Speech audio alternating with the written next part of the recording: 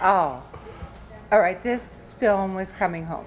When I was little, we went to just about every national park in the country, 5,000 miles a summer, and Wow. this was coming home. I mean, the back of a station wagon, I'd be looking out at these incredible sights, then getting out. And this is the guy who started it all. So, thank you.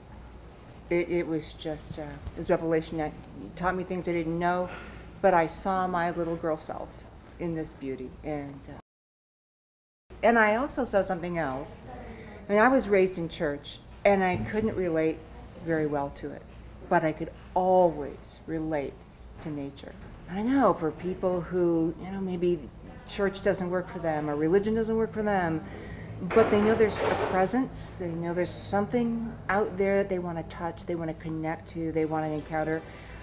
That's the kind of thing that John Muir did and what he was relating to, and you showed that so well.